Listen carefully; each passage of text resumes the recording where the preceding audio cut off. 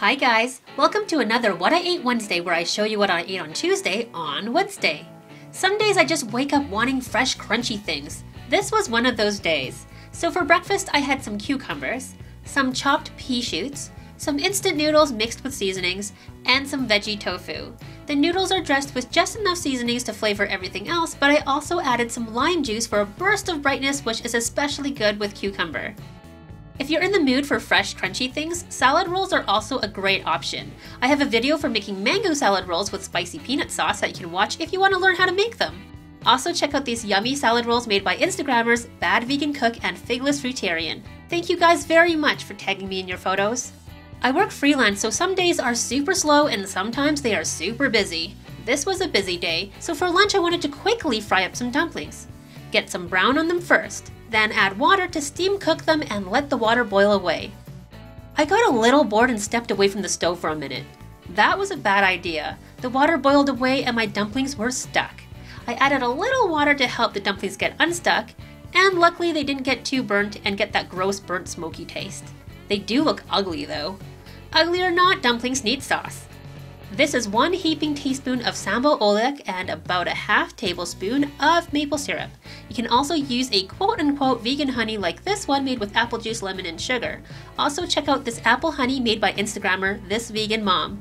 The color looks so perfect. Reminds me that I need to pick up some fresh pressed apple juice and make a new batch.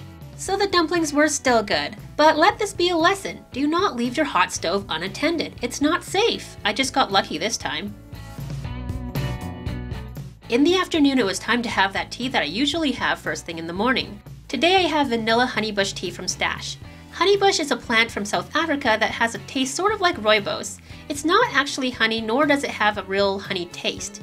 It's a nice tea, not bad, not amazing, but it's good. For dinner, I started with a teaspoon of garlic butter. Not dairy butter, but a vegan kind, Earth Balance buttery spread. In the hot pan, I added 1 sliced king oyster mushroom, a little water, chopped pressed tofu, celery, and cooked until the water evaporated.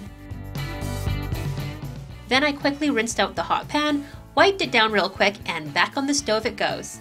Another teaspoon of garlic butter, and in goes some fresh chopped kale.